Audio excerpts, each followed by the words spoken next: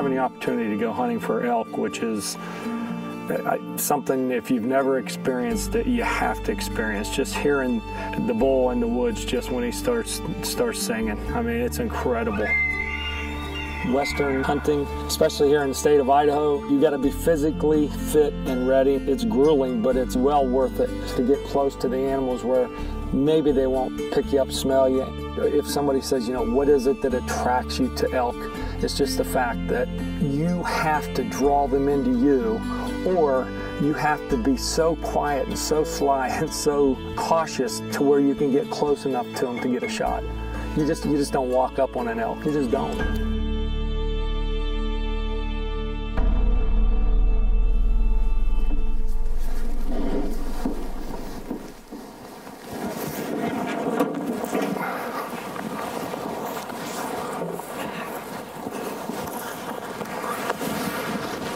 Out here, we got word that there's some bull down here in the bottom here, and we're gonna go out there and see what we got and kind of scope it out and see what kind of size animals we have down in there. Been very fortunate the last couple of days. They've heard a lot of elk bugling. They've seen a lot of elk, so we're really excited and got a lot of confidence we're gonna get us one. Buck's been working with Rocky Mountain Elk Foundation for quite a while now. Probably within the last 3 to 5 years, we really geared up our relationship. It's worked well for both. Last night, they were over this edge, and we had to crawl out the whole way around that front side to get in underneath them. And then when we got underneath them, we came back up at them. What I tell people, it's not just about the sale today, but it's the big picture of things, making sure that my grandchildren and my grandchildren's children have an opportunity to do something that I love to do and have loved since I was 10 years old in western Pennsylvania, and that's the opportunity to go hunting. We just spotted some elk over there. We can't tell if there's any bull in there. We were headed this way, but that's got our attention now.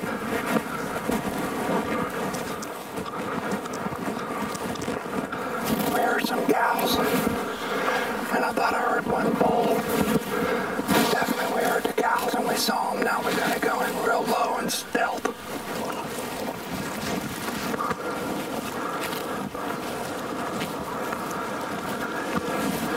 You need to pull that out to shoot with. Get ready, because I don't know what's here. There. Nice and quiet.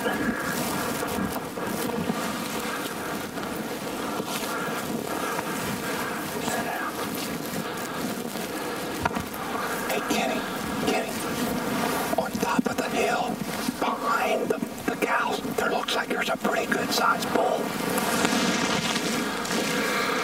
There's a little 5x5 here. I see him. Yeah, I thought there was another one. We're going to have to let them feed down. They're just feeding.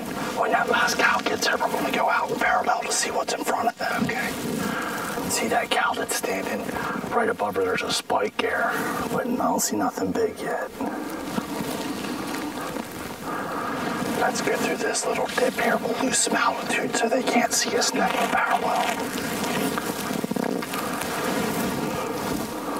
Yeah, we'll stay above them and just beyond them. Yeah. Not bad considering we've been out here maybe 25 minutes now.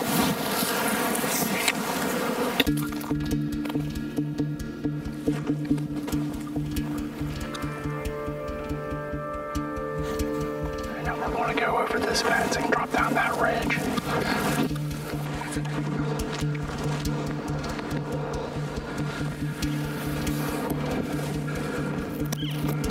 Thus it begins. The terrain of Idaho. I do try to get as ready as possible for these hunts because I know now, this being my 3rd year or 4th year hunting in the western part of the United States, it's grueling, but it's always well worth it. That way as we were coming this way. And that's what happens here. I don't think they got wind of it. They're still here. Down there in the valley. Just starting to head up.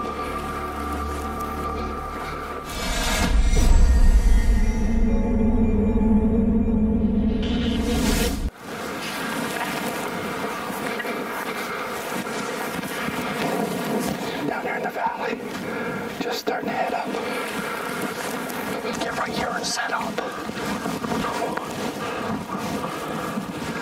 Set up. Don't move more you have to, but get set up.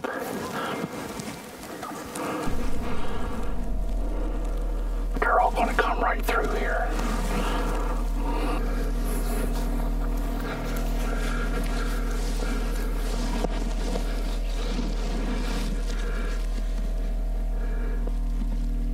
There's 3 little bulls here to the right, but no shooters. That ain't even half of what's in there. The other half are right down under us. Just be ready, Bob. Where's my big boy at? They don't know we're here, but they don't know what they want to do. They're just too many elk. Maybe. I know there's that bull still to the right. See them cows up on in that clearing? How they keep looking back. Yeah. He's right down there somewhere.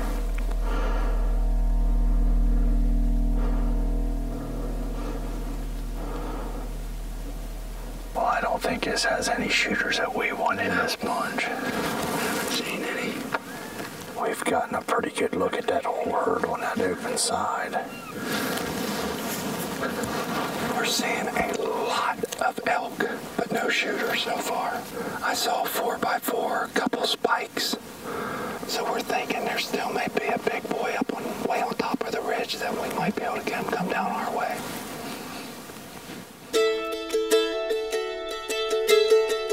Buck Knives has been around since 1902 in one form or another.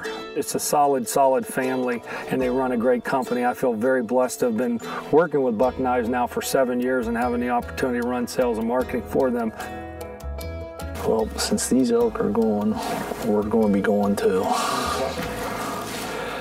Being a family-owned company, and we still are, we have a real strong message when it comes to conservation is we have to preserve what we have now for future generations. If we don't, what we love and enjoy right now won't be here 15, 20, 25 years from now. It's important that we keep the partnership with Rocky Mountain Elk Foundation. It's a long-term relationship. I know CJ Buck, our president and CEO, feels the same way. It's just a natural fit for Buck Knives. This place kicks my butt every year. I keep coming back.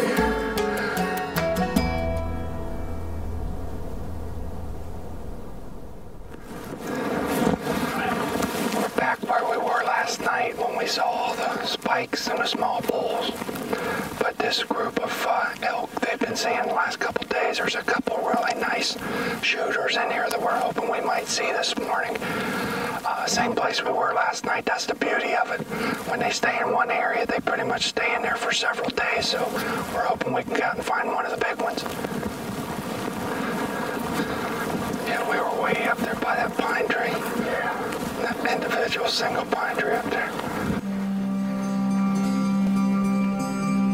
Being from the East Coast and getting to experience this, it's like something I've never seen before in my life other than television shows or movies or something like that. I would get set up to set your tripods up here a while. They come feeding in around this edge a lot. This land is very, very rich, very fertile for elk, mule deer, whitetail, you name it, it's here. You want to be here where you can see this bottom where that trail is. And you can see all that open stuff.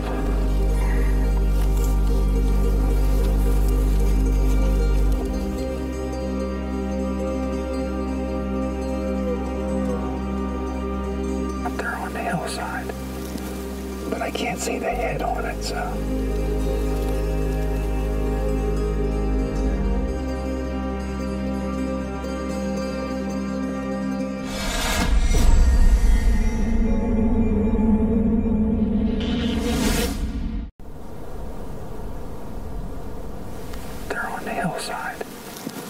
But I can't see the head on it, so. Oh, it's a cow. Now it's about 5 o'clock or so, so this is when they should all start moving around. Here comes another one. Look, there she turned away. There's a whole bunch of them here to the left, right underneath us right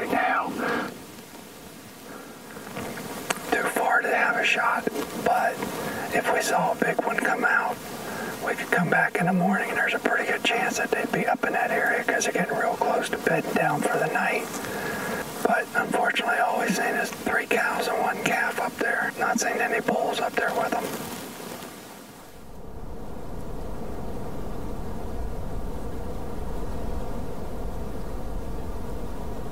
Are you ready to roll? If you are.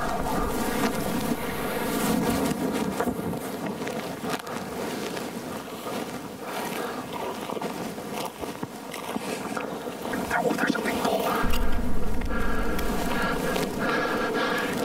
Can you get on him? He's not big. He ain't big. He's a little 6.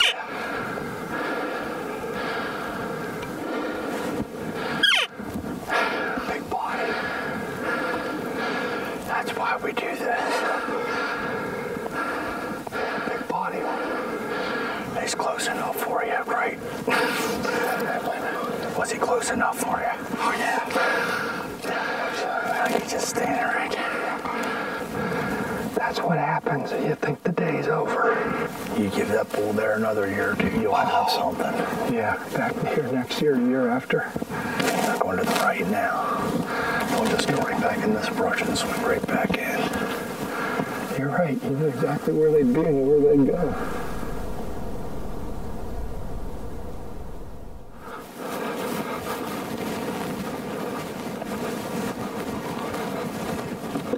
The one thing I really like about this part of the United States is just so beautiful. It's just absolutely gorgeous. You get out into the wilderness like we are right now, you don't hear anything.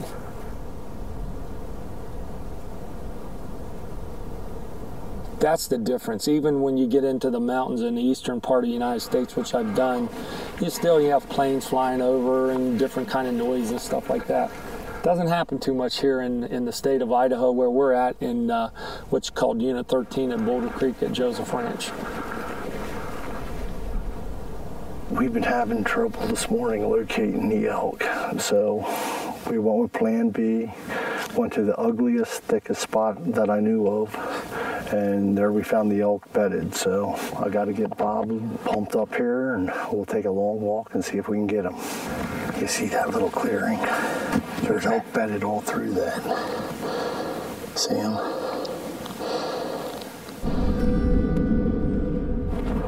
Careful.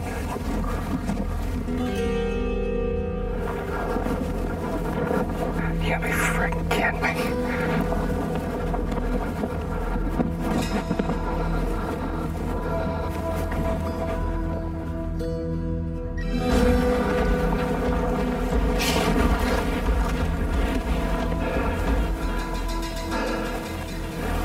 Every bit of what I thought it was going to be.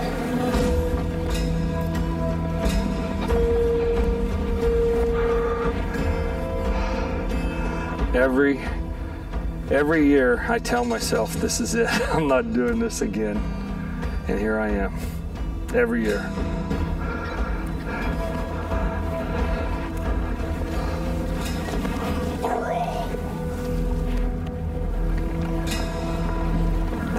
The depth to my left is horrendous. I'm thinking if somebody falls off that side of the cliff, they're dead. There's no question they're dead. See the tree? Then there's a yellow spot to the left of that tree. That bull's laying right there at the yellow spot. See him?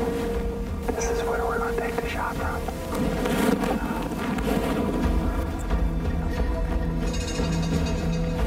You'll be fine. All this way for this kind of a shot. But if we get a shot, I hope I make the shot for all this effort.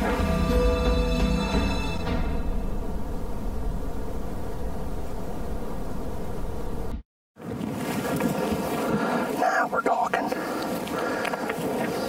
You can see the horns now. This is going to be interesting, but the entire time at that point I kept thinking, if I do get blessed with a shot, I can't miss. Because either way, I still have to walk out of this place, one way or another.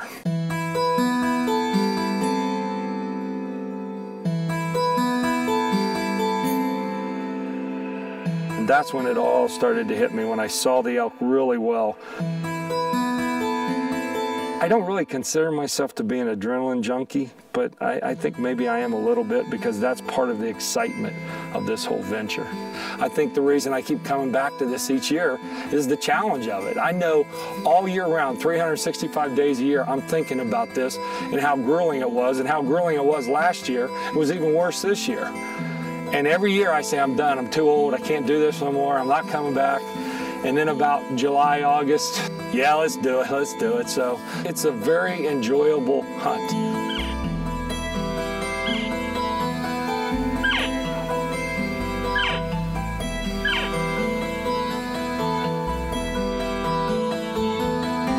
So we're watching this elk, and I swear this elk wasn't moving at all. And all of a sudden, he's getting up, he's getting up. And we really thought when he stood up, he would go up the hill to get out. He came down, so everything changed. Ah, Mike got no shot. It's a yellow bush, he's right in it.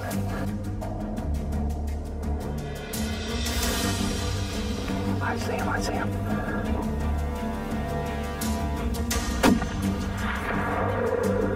Did I hit him?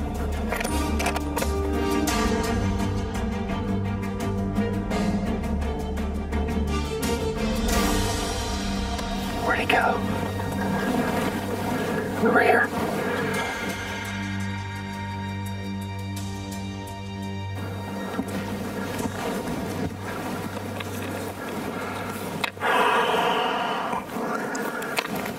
Thank you, Lord. Thank you, thank you, thank you.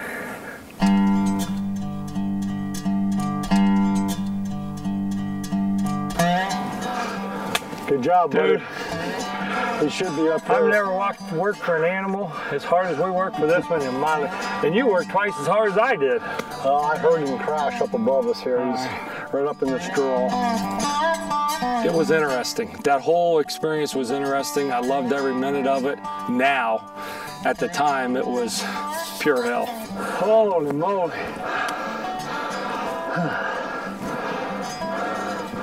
Get up here and put your hands on him, Bob. I'm going. You got him now. I'm a goner. Man, he's bigger than my one last year. Very hard. But the end result is a successful hunt. My thanks to the Rocky Mountain Elk Foundation, Boulder Creek Outfitters, and the state of Idaho, and my boy Kenny here, for making this one happen. We worked hard for this one.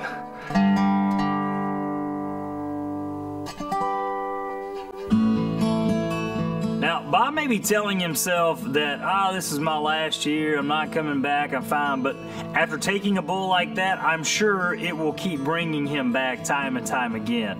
Look, a huge thank you to Bob and our friends at Buck Knives for being such strong supporters in conservation. You too can make a difference in the outdoors by joining the RMEF today.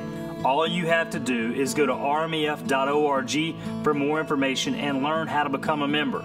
Until next week, I'm Brandon Bates, reminding you that hunting is conservation.